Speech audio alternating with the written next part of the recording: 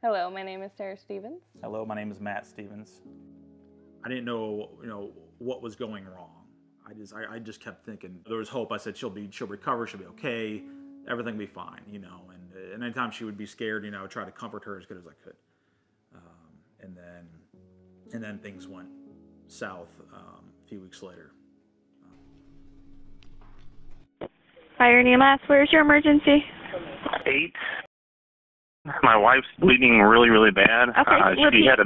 Hold on just a second. Repeat your address again for verification. It's 8, O'Fallon, Missouri. That's in Hidden Meadows off of Bryan? Yes. Okay, what's a good callback number for you? 636-75. My wife had a C-section 3 weeks ago with our baby, but she's bleeding really, really, really bad right now and just keeps coming out everywhere. Is she bleeding from the incision site? Yeah, the incision, honey, or your vagina? Her vagina. She's terminal bad. Something's wrong. Okay, listen to me. My partner's going to get some help on the way. I've got to go through some questions, okay? How old is she? Okay. They're on the way, honey. How old is she? Don't speak the phone. You want to talk to her? No, I don't want to talk to her. I want to talk to you. How old is she? She's 31. She's 31? Okay. Like I said, my partner's dispatching help. Is she awake? Yeah, she's on the toilet. Is she breathing? Yeah, she thinks she's going to die. She's freaking out. Okay. Well, like I said, my partner's dispatching help, okay? Okay. Is the okay, when did you say that she had the baby? 3 weeks ago. Okay. She lost 3.5 liters of blood at that time. Okay. Is she Sir, hold on just a second. I need to get through these questions, okay? Is she completely alert? Yes, at this time, yes. Is she breathing normally? Yeah, you okay, honey? Okay, would you consider the bleeding serious? Yes. Okay.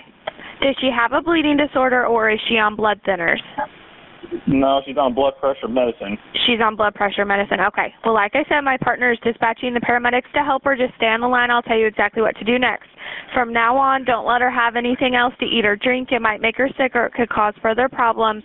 Just have her rest. Try to rest in a comfortable position and wait for help, okay? I do want you to watch her closely. If she becomes less awake and vomits, you need to turn her onto her side before the responders get there. If you guys have pets, put those away. Go ahead and gather up her medications if she's on any. I need you to go ahead and unlock the door, turn on an outside light, and if she gets worse in any way, call us back immediately for further instructions. But we've got paramedics dispatched, okay? Okay. Is the ambulance getting close to us? I can tell you where they're coming from. I can't give you an exact time. Hold on just a second for me. They're coming from Bryan and Feisey, so they're not too far away from you. I know right there. It's right down the street. Yep. Okay. We're on the way. Call us back if anything changes, okay? Okay, thank you. You're welcome. Bye. The first thing I did was I ran to go see her in the bathroom. She's sitting down on the toilet. I'm bleeding. I'm talking like pouring bleeding. And it was, she had her hands on the walls. She says, "I'm going to die." And it was just pouring out, all over outside the toilet, all over the ground. Almost like you're just, pouring out a cup of water. I was in shock. And I heard the sirens and they pulled up. And I got in the front yard and I started screaming at him. I said, get in the house now. She's bleeding out. And now what happened was I think she lost over 1 liter or something all over the floor. And then something, I guess it was your uterus, it stopped. I guess the bleeding started slowing down, thank God. Because if it didn't, she would have passed away right there. It started slowing down, but she lost a lot. The paramedics, we couldn't get the stretcher in the bedroom, so we all had to pick her up off the floor and bring her through while Riley was watching and get her on the stretcher and get her out. In the meantime, I was stuck with the kids. I was like, my wife's, she's gonna look like she's gonna die, and they had to take her off, and I'm stuck at home. So I called her mother and said, "Lori, something's wrong with Sarah, and you need to come over now." And she was over within 10 minutes, and she helped me clean up the blood for him. Where's this ambulance? Call him back. I was freaking out because usually ambulances are quick. This was kind of long. I don't want to move. I'm so scared. I was relieved that they were here. I get into the ambulance, they get IVs in both arms. Luckily, you know, the hospital wasn't too far away, so we get there super fast. And then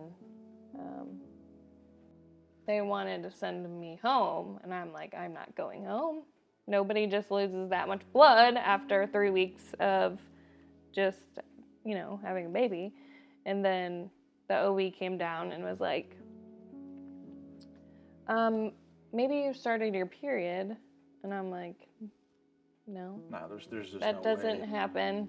Yeah. And then she also asked me, how far away do you live? And I said, about 10 minutes.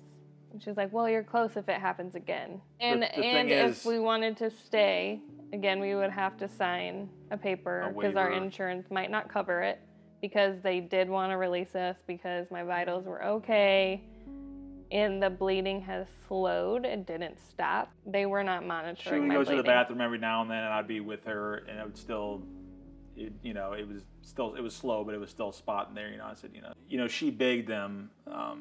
She wanted to be transferred to St. Luke's. Where I had my C-section. Yeah, where she had the C-section. I know things went wrong there, but her main doctor and her OB belonged to that hospital. So we finally got the transfer, and it took almost all day. Mm-hmm. It was nighttime before they could transfer us over there.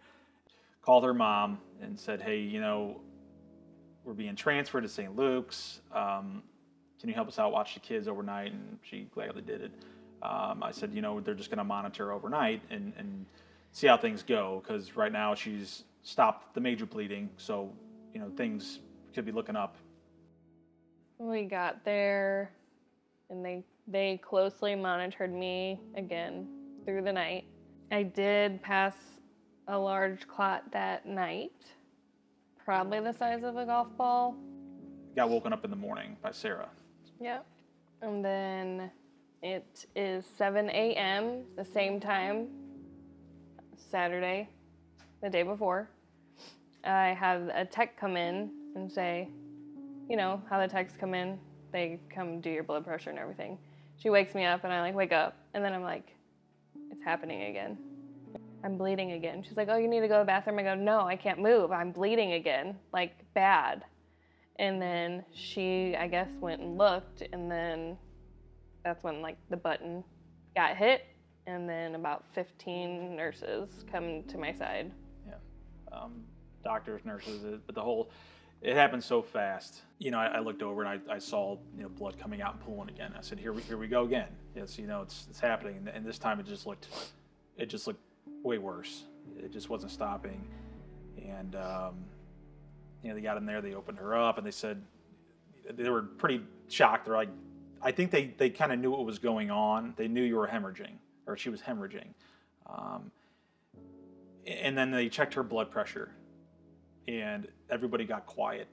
It was like, you could hear a pin drop, and she said it's 60/30, and that's half of where you want to be. She was going into shock, and she was turning pale and yellow, and she said, I just want to see my babies one more time, and she said, I just want to wake up at the end of this. And Marge, the nurse that was holding her hand, she said, that's our goal, that's our plan. But she never promised her she would. So it was a very scary moment, and I was just holding her other hand. I was looking in her eyes, just saying, stay with me, I love you, and kissing her on her head, and all this while there was 12, 15 people working on her, and they were trying to get blood into her vein, and her veins for some reason wasn't accepting it. They were trying to get onto each arm. They were trying to go, and they said, I can't get it in. I don't know what was going on. And then in that moment, I thought something very rare was happening. Something like her body's rejecting all this. Like she's gonna die. I think the nurses, everyone kind of knew it too. They were doing what they could to stop it. And I remember a nurse, I think her name was Marge. Yeah. She was holding her hand. She's like, I just want to, Sarah, we're gonna put you to sleep. We got to open you back up. And then they rushed her out to surgery. They rushed out of the room. They're all they were running, to get her out as fast as they can to get her going. I stood there, watched her go, kissed her goodbye, and I was like, this could be the last time I see my wife alive. Mm-hmm. So, and then we, So we go to a waiting room, and we're crying, we're trying to hug it out, and we're just like staying outside the operating room. And even the nurses, a few of the nurses were crying. They were teary-eyed. And I know they see a lot of stuff, but I'm sure the deaths and stuff that happen like this, I'm sure it's still an emotional roller coaster for them. And I kept asking, the one word we kept wanted to hear is she stable? Is she stable? Yes, she's stable. And I followed one of the nurses. I guess I couldn't be there. It was too much for her. She walked out down the hall, and I followed her. And the other nurse closer to our room said, "What's going on? What's going on out there?" It was just craziness, And she's like, "This girl is bleeding out so bad. I don't know if she's gonna make it." And then I just kind of broke down. I don't know how to explain that. Felt like it was a nightmare. I don't know how else to explain it. It was very scary. So when I was talking to the nurse on the phone, she said it sounds like uteroanatomy, which means the uterus doesn't close up all the way and it just lets it bleed freely. And there's main arteries going to that, main veins, and you can bleed out within minutes, and that's what was going on. And she was very emotional over the phone because she knows Sarah very well. And I was like, I was crying. And I was like, just be honest with me. I go, do you see this type of stuff? Because you're a nurse. I mean, you work with an OB. That's all you deal with is pregnant ladies and all that stuff all the time. She says, Matt, we really don't. We don't see this. It was that rare. And you got to think of how many women go in their office every single day, every year. And they said, we just don't see something like that. She was crying. And at that moment, they sent a priest in because they knew it was slim chance that she would survive. And even the nurse over the phone heard the priest was coming in, and she just lost it. And she really helped me through some of those hardest moments. So I give a shout out to Nurse Julie and Dr. Matusik for saving her life. She was our main OB that went back in there and saved her. Well, I woke up intubated with a tube down my throat, and I immediately was like, I can't breathe. Like, I couldn't talk, but I couldn't breathe because I guess that machine's breathing for you. So I couldn't tell them. I just remember I was like, I can't breathe. Like, what do I do? Finally, I relax, and then I can hear him talking a little bit, and then they finally take the breathing tube out of me, and then I don't really remember much. I think Matt came in. You saw me. Yeah. We were in the waiting room with your whole family. Her whole family eventually got there. My parents and everyone were just kind of waiting around, and a few other relatives. And they said you're just waiting for a call until she's out of surgery. So pretty much you were waiting for hours.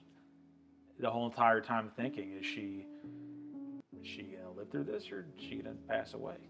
So we didn't know. It was like the flip of a coin at that point, just sitting in this room, and it was the longest couple hours I've ever dealt with. But finally we do get a call, and she says, she made it through surgery. And then the doctor came down and talked to us. They explained what had happened and what they did, and she's gonna have a very hard recovery, and she's in the ICU, and you guys can go see her here in a little bit. And then we went up there to see you, and she was still actually unconscious at that point, and you could hold her hand, and if you squeeze it, she would squeeze back. I don't think you remember that. But yeah, seeing her laying there with all these wires, and there was tubes in her neck, down her throat. I mean, it wasn't Sarah, it was, it was a mess. It was very emotional. I don't know how to explain it. So I needed emergency hysterectomy to save my life. Yeah. So no more babies. No more babies, but God gave us a girl and a boy, so we're very blessed and they're healthy. So we're very happy about that, So it's just His plan. I didn't really want to know exactly what all happened. I didn't want to know how much blood I lost, what happened. I know I needed an emergency hysterectomy to save my life. But that's really it. I struggled a lot. A lot of my friends came and saw me. I asked, a priest came and saw me again. I asked for a therapist there. I actually got to meet another survivor sister who went through the same thing as me in the same hospital by the same doctor, which is really crazy because we share about the same story. She came and talked to me and helped me a lot through there. When I got home, it was a rough ride. I was out of my safe place. I was scared it was going to happen again. I constantly felt the tingling of me bleeding out. I just always thought it was going to happen again. Yeah, it was hard to trust your body again, I guess. Definitely harder to trust my body again. Right, because everything, like we kept reassuring her, doctors and me there. She's like, it's going to happen again. I said, honey, it can't.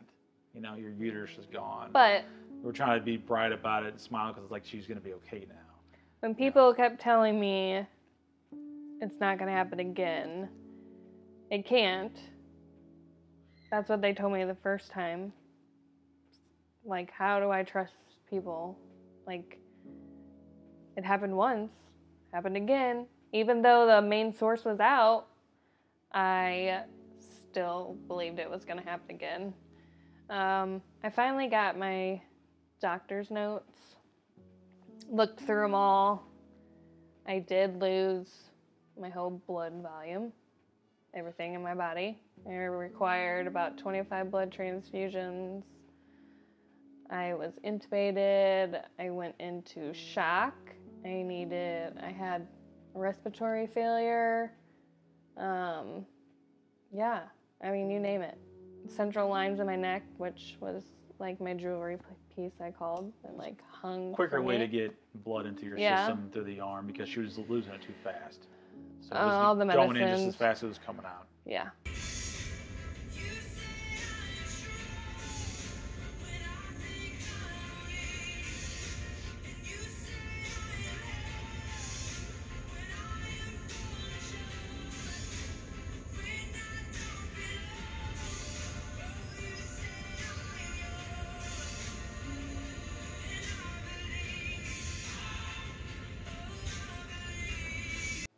I just want to say to anyone to advocate for yourself, because when you know something's wrong, you know your body more than anybody else does, more than doctors, more than anybody. You know what's happening. So I had to advocate for myself to not go home from the first hospital, to get transferred, to know that something is wrong. Because if I would have went home, I would not be here today with my family or my husband. Because I would have bled out way too fast. Yeah, I talked to the doctors about it. It was confirmed. They said there was no way. If she would have went home, like the first hospital wanted, she would not be here today. So it was. She knew what was wrong, and I went out there and talked to the doctors and just tried to make it happen. They listened to us and transferred. St. Luke saved my life.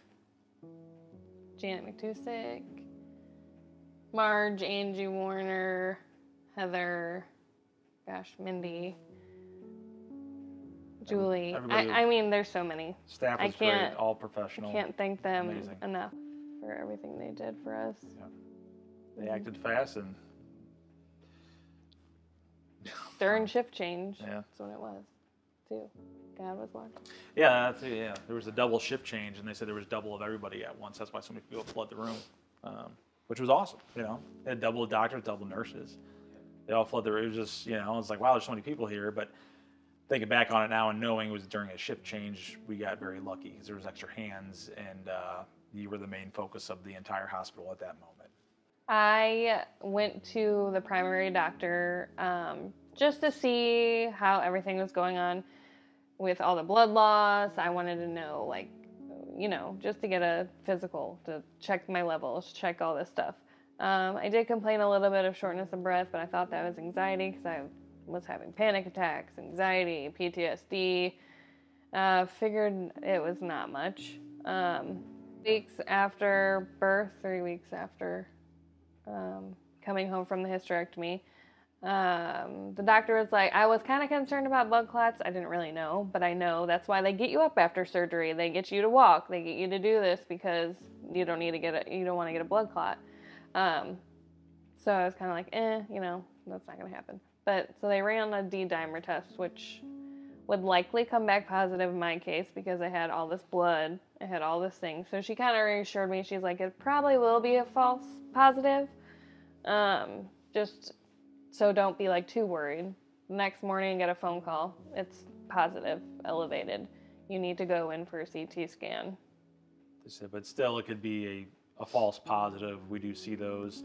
They didn't sound too worried. They said, just go get it checked out. So we went there. I mean, we were in pretty good mood. We're like, it's probably going to be nothing. It's going to be negative, and you're fine. Did the X-ray, and then they call us back to the X-ray room. And they put her in a wheelchair, and they're just like, she's like, okay, they just wanted to comfort her and say, here, we'll walk you around, And we went to the X-ray room, and within, I'm talking seconds, seems like 10, 15 seconds of getting to that doorway, the guy, pushing her wheelchair, walked in there, and he comes right back out, and he goes, she needs to go to the ER. She's got a pulmonary embolism in her lung. And I was like, oh my gosh. So that's a blood clot to your lung? Yeah. And you start, breaking down, crying again. She's like, here we go. And then, we pushed her down there to get to the ER. And another 4-day stay. Yeah. Put on blood thinners to a girl who just bled out was very terrifying.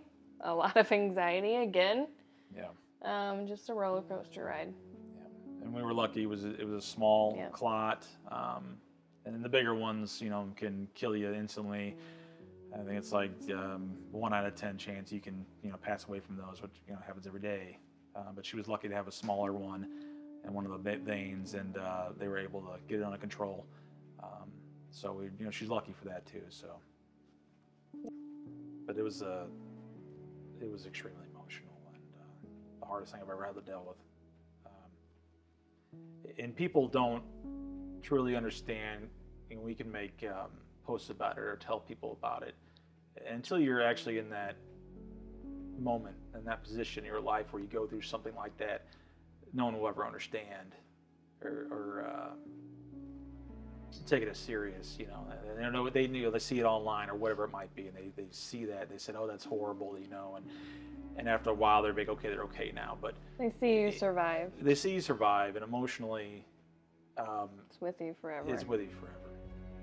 Nobody goes. I still wake up, in the middle of the night, just randomly. There are times, and I'll just have flashbacks of that stuff and have, nightmare type stuff. That's. Do whatever you have to do to get through what you're going through. Write about it. Write on Facebook about it. Talk to your friends about it. See a therapist. If you need medicine, that's okay. It's a lot to go through, and I just want people to know that they're not alone. If anybody needs to talk to me, I'm here. It's pretty heavy, but you'll get through it with good family and support and friends, right? Yeah. Be strong if you can. Believe in God. Pray. Stay by your wife's side as much as you can, and just something like this will change your perspective on life from now on. How you don't know how something precious is and valuable until you're about to lose it. You appreciate life. Yeah, you appreciate life. Just enjoy life. Just enjoy every day with your family, your wife, and your kids. Don't take life too seriously.